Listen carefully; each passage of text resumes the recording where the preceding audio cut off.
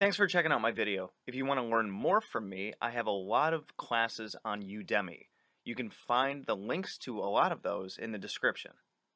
Hey guys, so you are probably not going to be seeing this until like sometime in December, if not January.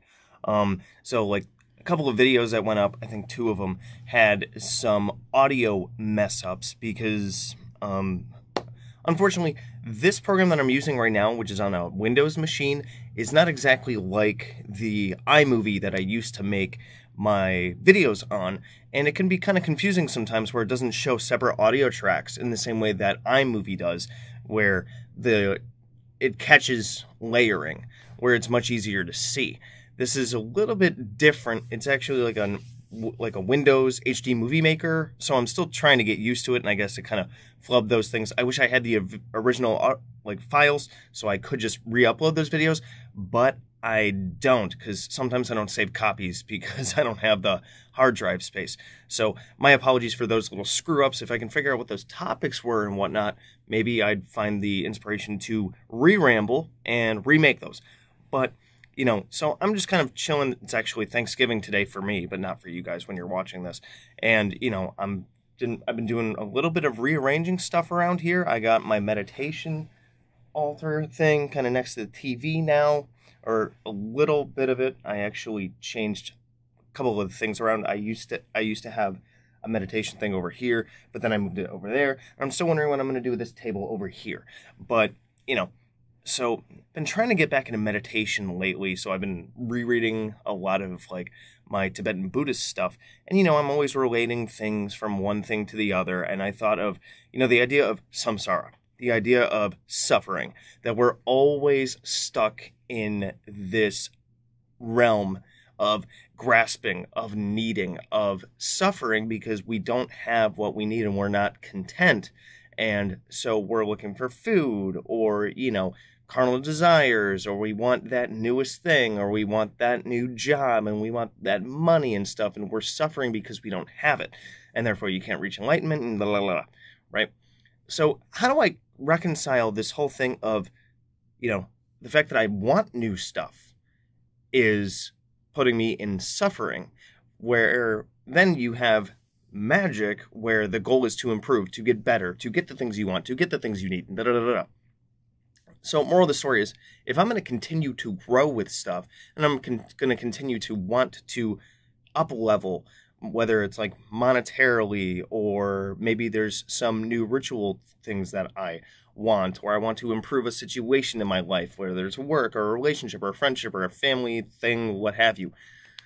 If I'm constantly going for new things, doesn't that leave me in samsara, where I'm suffering because I don't have it right now, but when I get it, I'm going to be happy, but then I'm going to want to keep climbing that ladder, to keep getting more and more, to keep getting better, better, better. So how do I reconcile those two things? Well, the key is samsara, with suffering. So am I suffering because I don't have that particular ritual item that I want?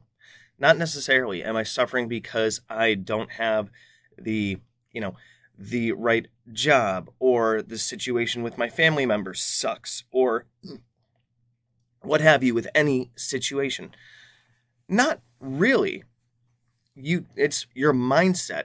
Are you suffering because you don't have that thing, or are you in a state of excitement and a state of growth and a state of happiness with yourself because I might be here, but I'm going to get here. And just because I don't have it right now, I could sit here and whine and pout and blah, blah, blah, that I don't have the situation that I want. Or I can say, okay, I'm going to take action. So I'm comfortable with where I am right now, but I know I want it to be different. And I'm working towards that difference, and therefore I'm not exactly suffering.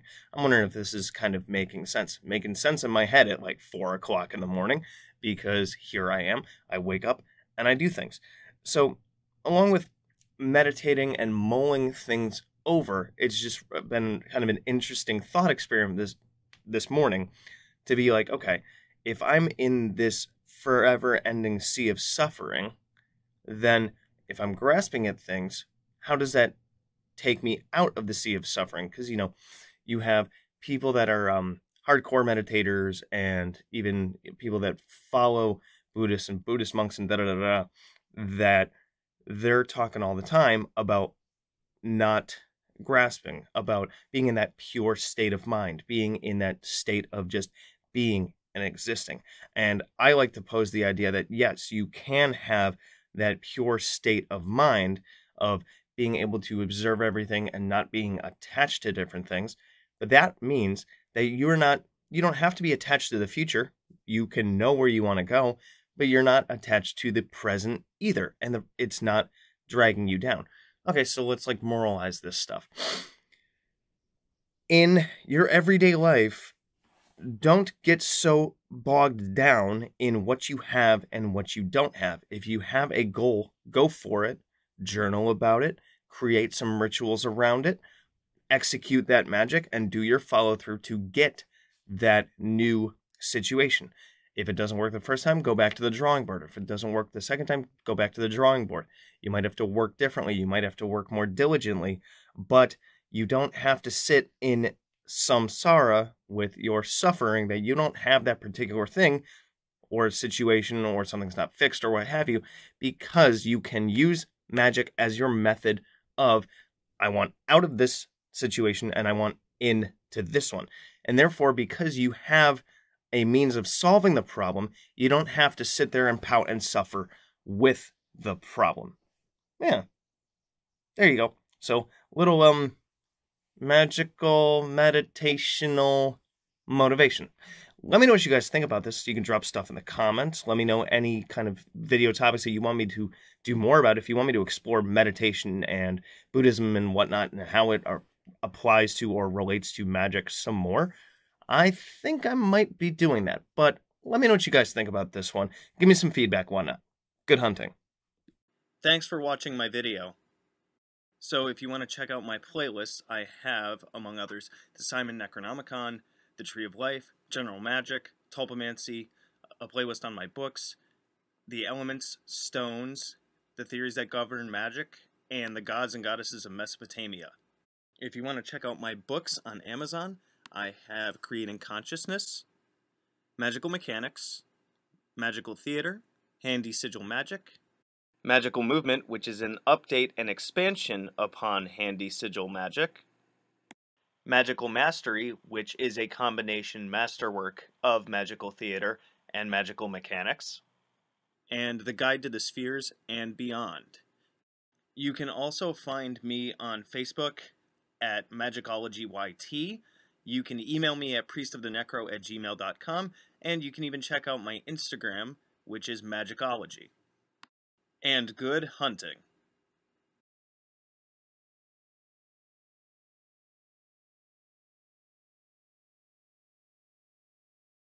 You can also find me on Facebook at Magickology YT.